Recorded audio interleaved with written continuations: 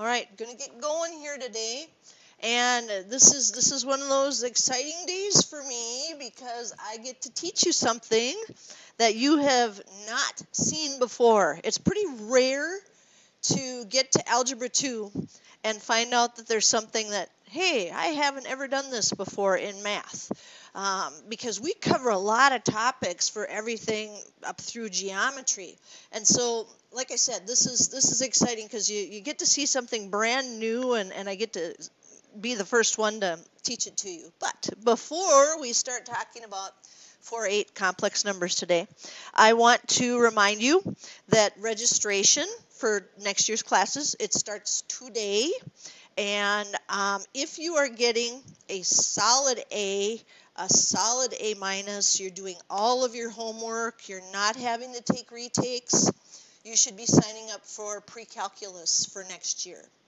If I know some of you are going to be saying, okay, this met my requirements for math, I'm not going to take math next year, and that's right. If you pass both semesters of Algebra 2 and you have enough credits, that could be it.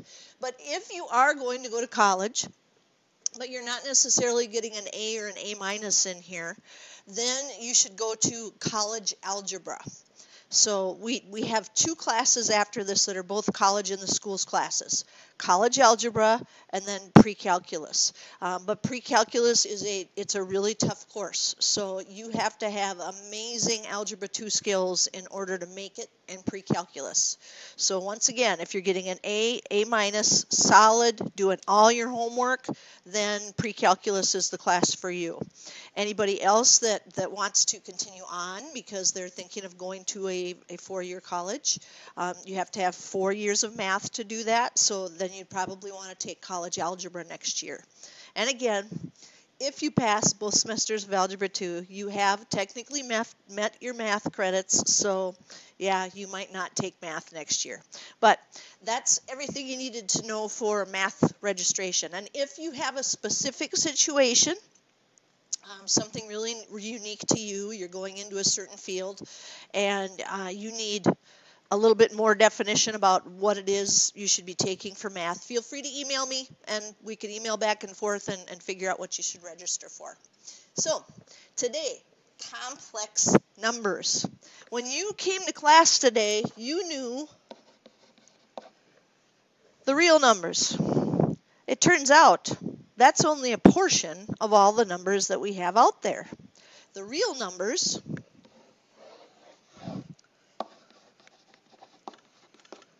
are a subset of what's called the complex numbers. And that's what we're going to learn about today. So we are going to identify complex numbers. We're not going to worry about the graphing piece because we're not doing any imaginary graphing in here. And then we're going to perform operations with complex numbers. We will learn about them, learn how to add, subtract, and multiply them today. And then tomorrow we'll focus on dividing and finding those complex number solutions for quadratic equations. So, we're going to start with stuff we already know. Here's a for instance. We know the square root of 16. Somebody unmute and tell me what the square root of 16 is. 4. Yes. Square root of 12. Well, we know that it has to be simplified because we start running through the perfect squares that could go into it. 9 won't go into it, but 4 will. And then we remember, oh yeah, if it's on my little bookmark of perfect squares, I should simplify it. So this is going to be 2 square roots of 3.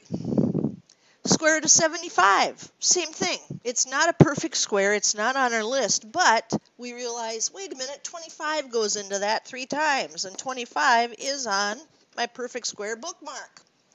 So that's going to be 5 square roots of 3. Now, we get to this problem, the square root of negative 49, and we can't figure it out. We try to punch it in the calculator, and the calculator says, error, not a real number.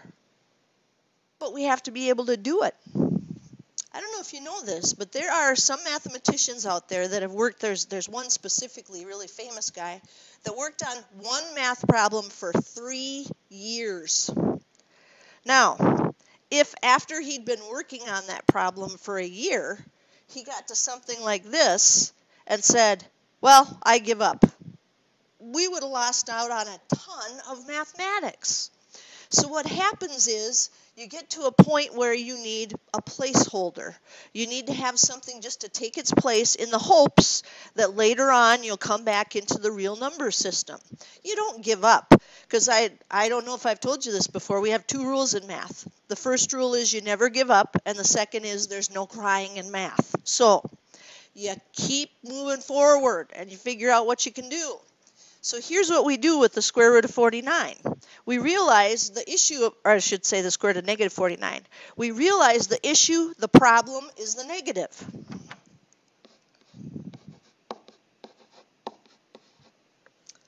So we factor it out. And we say, okay, I've got the square root of negative 1 thing. I'll have to figure that out. But I know this is 7. And then we use a placeholder. The square root of negative 1 is called I, and that's a little cursive I, and that is the imaginary number. Now, it would look really weird if we wrote it as I7. We don't do that. We know that. We put the coefficient in the front, so we would write that as 7I. So the first big concept we have to get through today is this. The square root of negative 1 is a little cursive I, and it just stands for imaginary. Now, this person that's been working on these math problems for years knows that they used I for negative 1. And like I said, they're hopeful that as they continue doing more math, something will happen to this so that they get back in the real number system. And it doesn't take too long to figure out that if we have I squared, which would be the square root of negative 1, times the square root of negative 1, that would give us the square root of negative 1 squared. And square root and squaring are inverses of each other. So they would drop out, and we'd be back in the real number system again. So we'd get a negative 1. Now, those are the 2 things that are huge for us. We need to know the square root of negative 1 is I. And we have to know that I squared gets you back to negative 1. As you go on to further math, you start looking at situations like, well, how about I cubed then? Well, I already know what I squared is. It's negative 1. So I just need to multiply that by I, which is the square root of negative 1. So that's going to give me negative I. And then for I to the 4th, I could take I to the 3rd, and I could multiply that by another I, and that would give me negative I squared. But wait a second. I squared is negative 1. So this is really the negative of negative 1, which is 1. And we could continue on that way. But we're going to see that raising this to powers, what really matters is if we raise it to an even power, we can get back into the real number system. So that's what the mathematicians that are working on the really long math problems are hoping for, is that at some point they'll have to raise that I to an even power, and they'll be right back in the real number system. Because real numbers are things we can graph and see and actually do math with. So, imaginary number, square root of negative 1. That's the most basic one. But really, it's going to be any number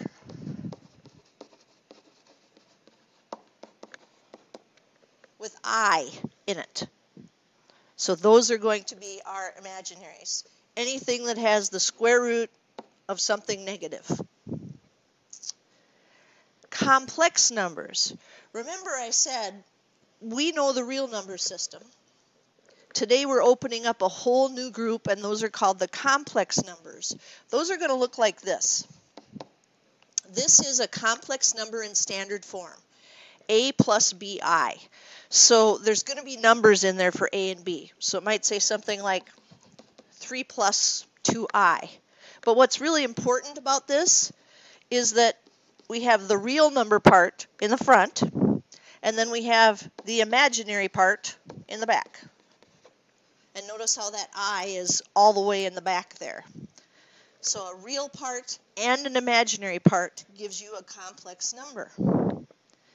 Now the next piece down here, we actually won't use this until tomorrow. And this is a complex conjugate. So what is a complex conjugate and how do we use it? Well, if we have a plus bi, and this is in our denominator of a fraction, we have to get rid of it because this is a square root right here, and you can't have square roots in the denominator. So its complex conjugate will be a minus bi. Now, if you remember, I talked to you about conjugates before, and that always produces that sum and difference pattern. And we're going to use this for dividing complex numbers. But that's not our objective today. That's our objective, one of our objectives for tomorrow. So dividing complex numbers, we'll definitely hit that harder tomorrow. All right. First things first, we have to be able to write our negative square roots as imaginary numbers. And then we'll figure out what to do with them after that. But the big step is, how do you write these things? So this says simplify each number using the imaginary number I. And as soon as I see a negative, I should be thinking, okay, I'm going to need the square root of -1. But then I have to think 18. I'd still have 18 left. Let's see, biggest perfect square that'll go into 18, 9 goes in twice. So if we multiplied all of this back together, we would still get the square root of -18 because these are all square roots and we could just multiply them back together. But now in simplified form, this is I, the square root of 9 is 3, and then we have the square root of 2. So we can write this as 3i square roots of 2. But if it says write your answers in standard form, that means the I has to go in the back. And the reason that we tell you to write it like this instead is because we're really worried that somebody's going to accidentally put that I underneath the square root symbol. We got rid of the square root symbol by making it I. So if you're careful, you can write it this way. Don't let your square root get away from you and become way too long. But most of the answers that you'll see for these are going to be in this form, 3i square roots of 2. All right, b, square root of -1. Square root of 25 happens to be a perfect square. Well, I know the square root of -1, it's I. And I know the square root of 25, it's 5. But we certainly wouldn't write it I5. We'd write it as 5I and put the I in the back. Next one up, square root of -12. Right away, I see the negative. I know I'm going to need the square root of -1, which is I. Well, 12, we have a perfect square that'll go into that. 4. 3 times. So again, if we multiplied all these together, we would get -12. Well, this is I, this is 2, and that's the square root of 3. So this is really awkward in the front. We wouldn't leave that. 2i square roots of 3. Or like I said, if you are very careful with your square roots, you could write it as 2 square roots of 3i. Just don't let that square root symbol get away from you. D. Absolutely need the square root of -1. But then I look at the other one. That's going to be the square root of 7. The only perfect square that's smaller than 7 that we could try to divide it by would be 4. And that doesn't go in evenly. Turns out we can't simplify the square root of 7. But we simplified the square root of negative 1. So again, you'll probably find it in the book as I square roots of 7, but if you're careful, square root of 7, I is in what's called standard form. All right, down here it says, explain why the square root of negative 64 is not equal to negative square root of 64. Well, this one has the negative inside the radical. So this would be I times 8, which is 8I. Not this one. The negative's outside the radical. So it'll be negative 8. So, explain why they're not equal. The negative is underneath the radical. So the negative is in the radical for the first example.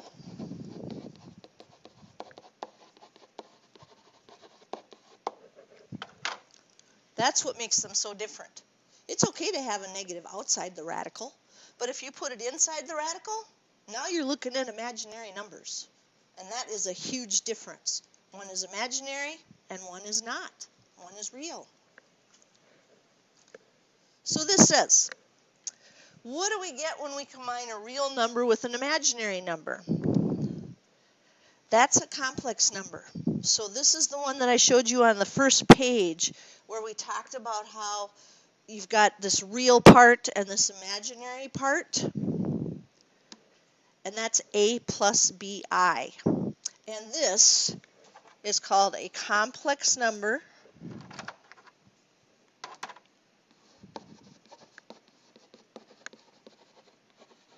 in standard form.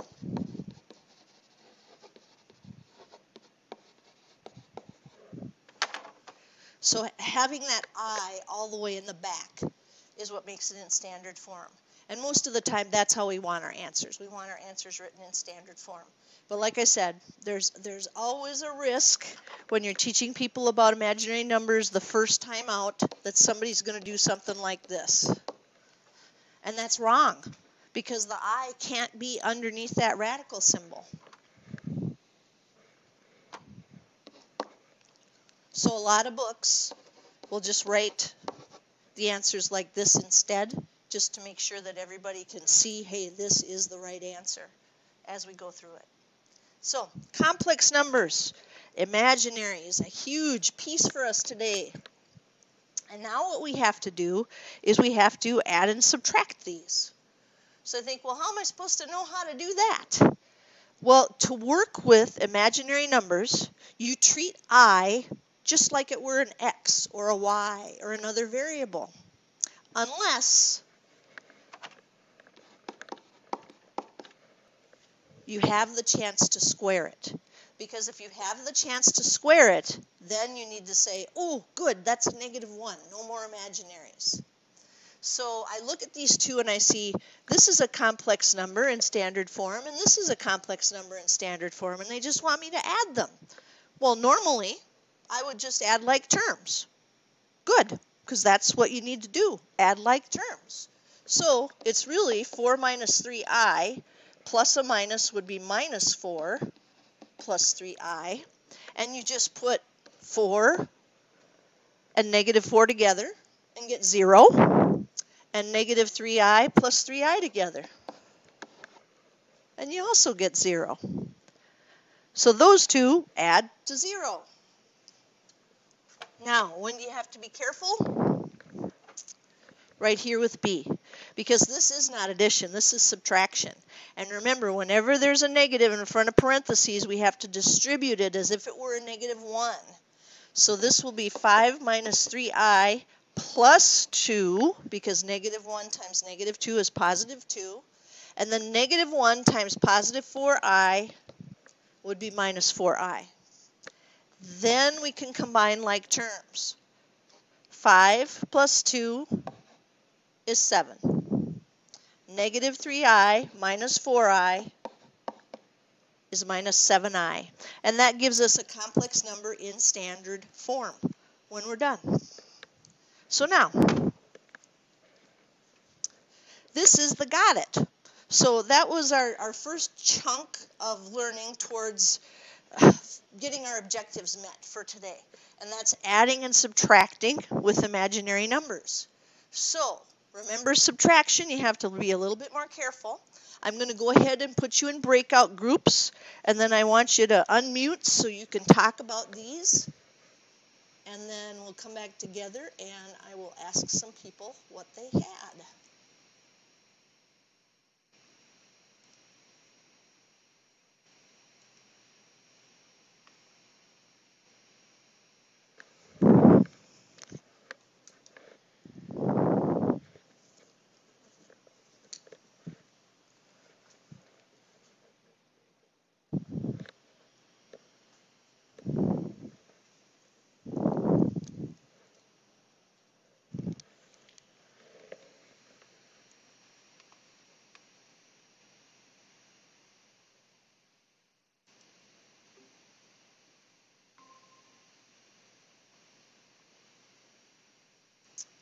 Please make sure you're brave and talk to each other as you're working through these.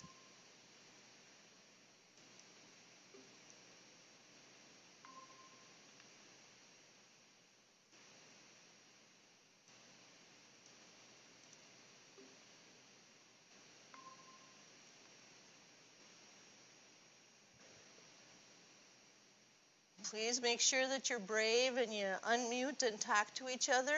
Maybe you already did and you said, let's just do these and then check back in when we have them all done. But make sure you talk to each other so you're feeling confident about your answers.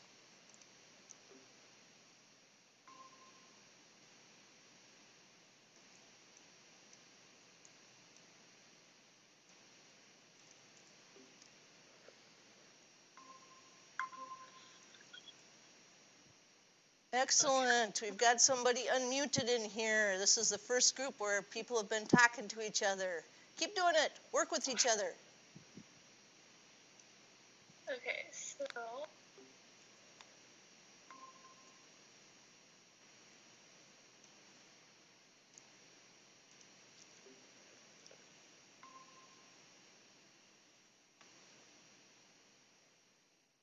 Oh, too quiet. Make sure that you're unmuting. I don't know, maybe you already did and you decided you'll do them first and then check in with each other. But make sure you're checking in with each other at some point so you can feel like, hey, I've got these right answers and I'm confident about this.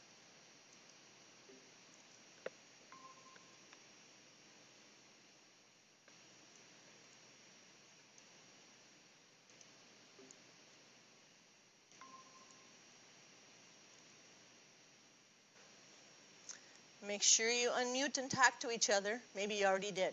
Maybe you said, let's run through. Yeah, see, Ashley's mic is a little fuzzy when Oh, she talks. no. Ashley, do you have your phone by your computer? Because sometimes that gives feedback. Oh, my goodness. Yeah, that's bad. So do the best you can, okay?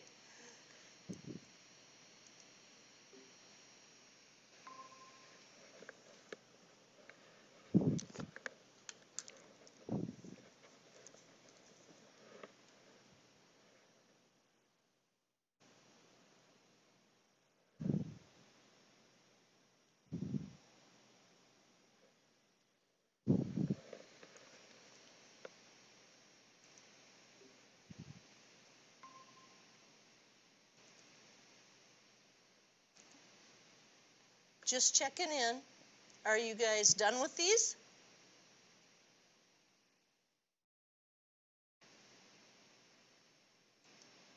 Maya and Matt and Nevaeh? I think we're done, yeah. You're done? Okay.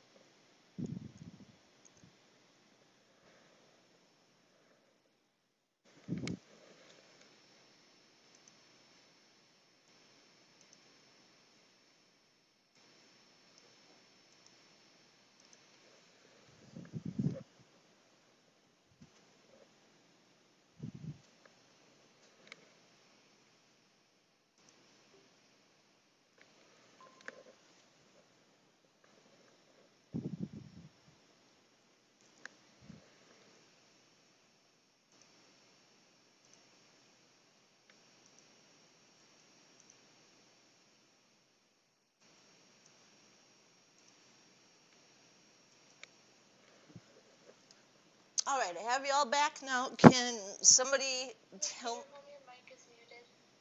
Oh, thank you. It's only done that one other time when I've done the breakout sessions. Weird. Alrighty, I'd like somebody to unmute and tell us what they had for an answer for A up there, please. I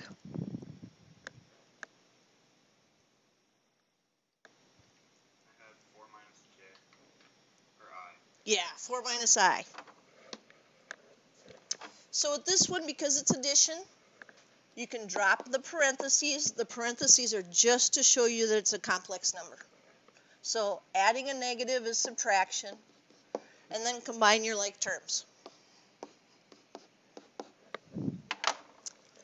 B had subtraction. So somebody please unmute and tell me what you had for B.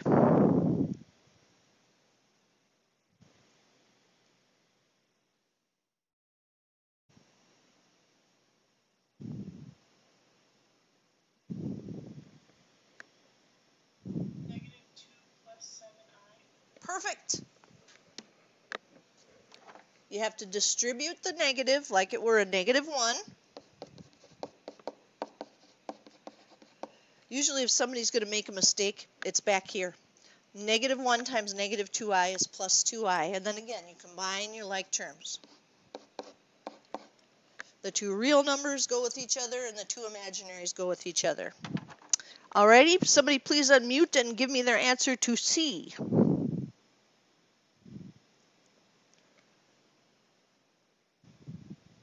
12i. It is 12i. So we had our real number parts cancel out on this one because we have to distribute the -1. So 8 plus 6i minus 8 plus 6i. The 8 and the -8 cancel out. 12i it is. So that's kind of interesting because we had things that had real number and imaginary parts to start off with, but in the end we get a pure imaginary number. How about D? Somebody unmute please and tell us the answer to D. 18i. Good. In stereo I heard 18i. So this one was addition, which means we can just drop the parentheses. They were just to show us that this is going to be two complex numbers that we're adding. And then -3 plus 3 gives you 0. 9i plus 9i gives you 18i. So that's not so bad. And that's addition and subtraction of complex numbers. That's a big chunk of our objective for today. So now we know about them. We know the square root of -1 is I, and we know that I squared is -1. Now those are the things that have to kind of stay in the back of our minds whenever we're working with complex numbers. Because when we start multiplying some of these, we are going to start to see I squared pop up. What is each product? I times I. That's I squared. Now, if I don't recognize that as -1, I'm going to get that wrong because I'm supposed to know, hey, the square root of -1 equals I, and if I have I squared, I get to go back in the real number system because that's going to be a -1. And there it is. Now I look at B and I think, okay, when we were adding and subtracting before, I was just supposed to treat I like it was any other variable. You are when you work with it. The only difference is if you see an I squared, you better change that to a -1. So if this were just an X in here, I'd just distribute. Well, that's exactly what we do. This will be -15i plus 6i squared. But ding, ding, ding, the little bell in your head goes off because you're like, wait a second, I can't leave I squared. That's -1. So now I know 6 times -1, that's actually going to be -6.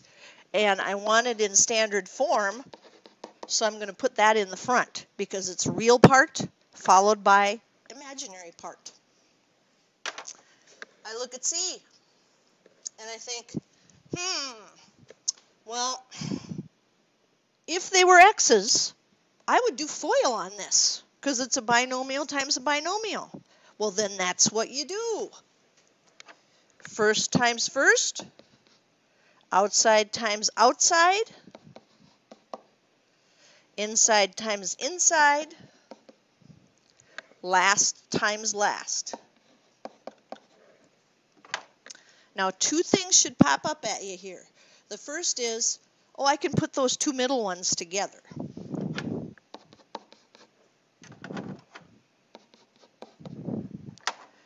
The second is, I squared is -1. So that's actually going to make this +6.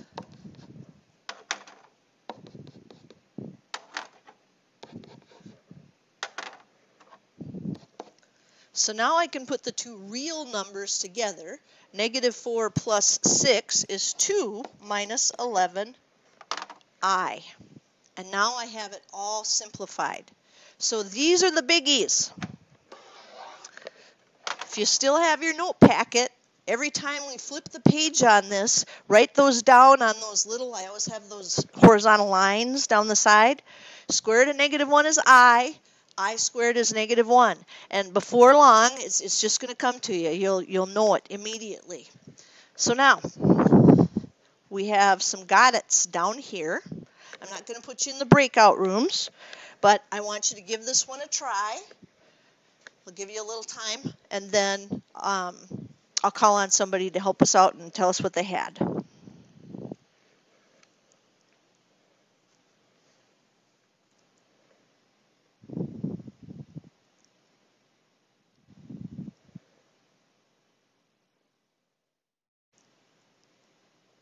Anybody feel confident enough to unmute and tell us what they have?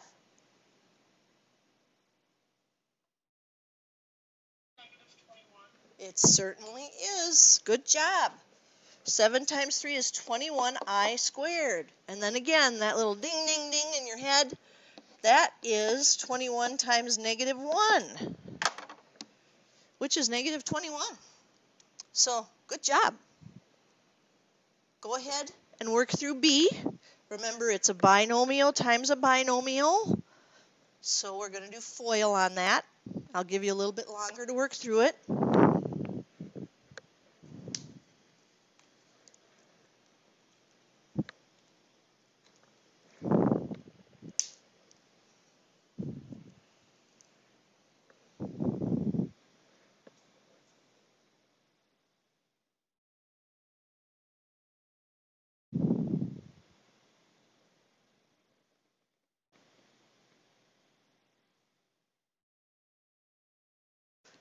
Anybody have it done and want to share with us?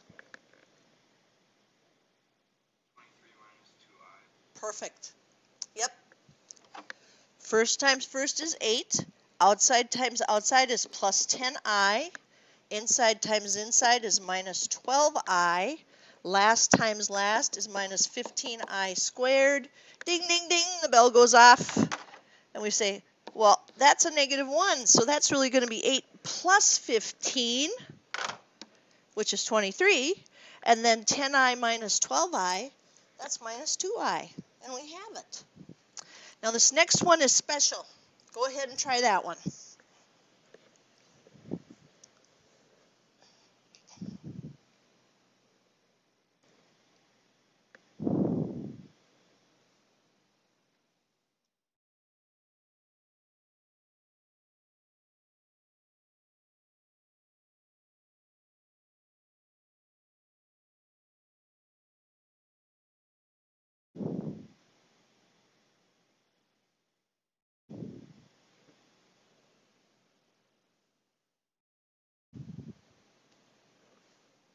Can somebody please unmute and tell us what the answer to this one is?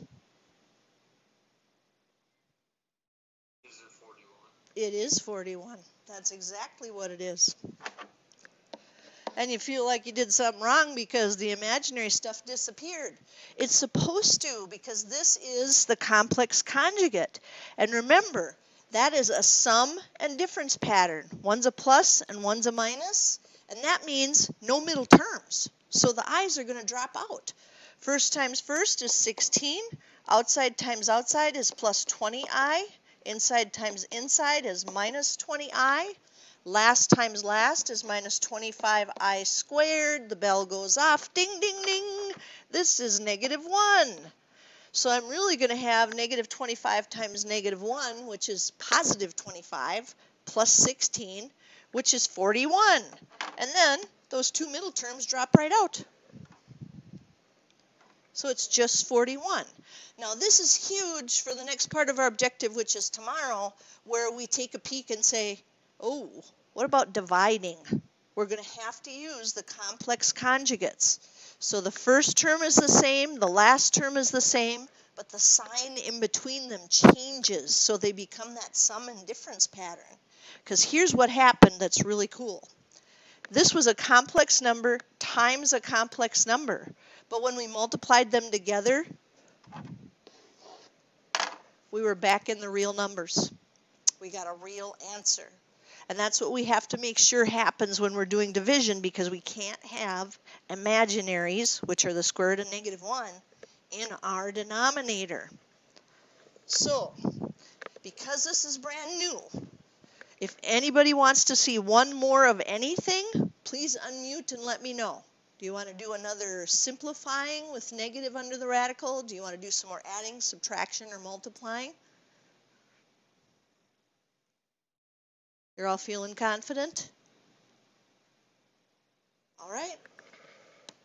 Then some practice would be good. And there it is. Oh, it's probably in the glare. There we go.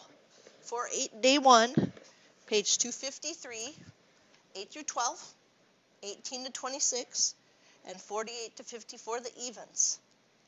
When you get to your homework paper, after you've got this assignment written down, the first thing you should write down is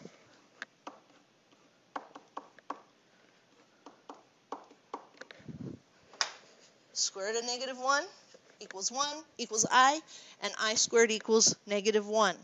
Now, I know there was somebody that came in late. We talked about registration early in the class.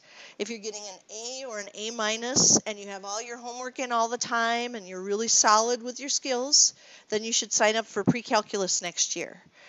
If you realize whatever field you're going into, it does not require math. Yes, if you pass both semesters of Algebra 2, you have met your math requirements. You would not have to take math next year. But if you're hoping to go to college, colleges now require, at least four-year colleges, require 4 years of math at the high school level. So the other class that's available for students that have passed Algebra 2 but maybe have not done super well is college algebra. So A minus, all homework is always turned in. You should be signing up for pre-calculus. And everybody else, if you want a math class for next year, that'll be college algebra.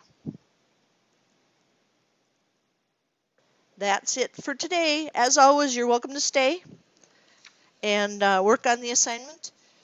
Ask questions about anything. Or you can sign off and go to work and then come back anytime before the Google Meet will be over, which will be at 10:45. Bye, Miss Cedaro. Bye-bye. Have a good day. Yeah, you too. Thank you.